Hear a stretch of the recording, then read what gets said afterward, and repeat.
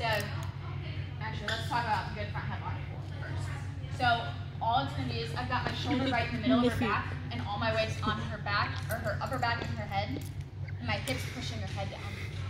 From here, I've got, what is this, a tricep and her chin, sorry. And what I'm doing is I'm pulling both of those back.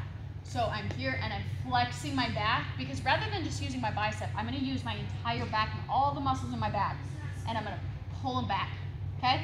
Because her number one thing is she's going to try and grab my arm, okay? So reach across with the other arm.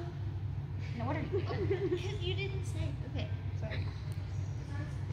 Okay? And the basis is that she's going to be trying to grab my arm. Here, get your arm. Right? She's going to try and go here. So, you know what I'm talking about? Reach across. Yes. Elbow. Okay. Reach across, grab. Yeah, that's fine.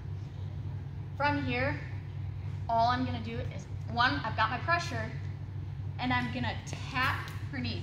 So I'm dropping my shoulder underneath her shoulder, and I'm going to tap the knee and swim.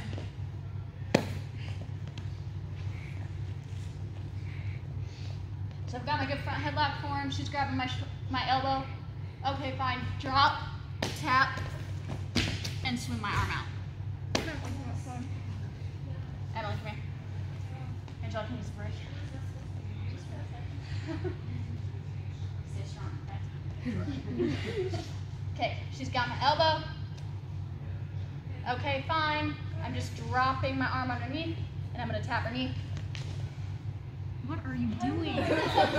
She just falls up. She went into like fetal position. Yeah. Okay, grab my elbow. I'm just going to drop, tap her knee. Wait, And I'm pulling my arm out. Oh, okay. Okay. You guys have any questions? Go. What's up? I missed the pull the arm out. Okay. Jessica, come here. Jump with Emily. Hers are so hard. So I'm here. She's grabbing my elbow. I'm just gonna tap, swing through, and pull it out. Right? And just cover. Okay. Do you see it again? You got it?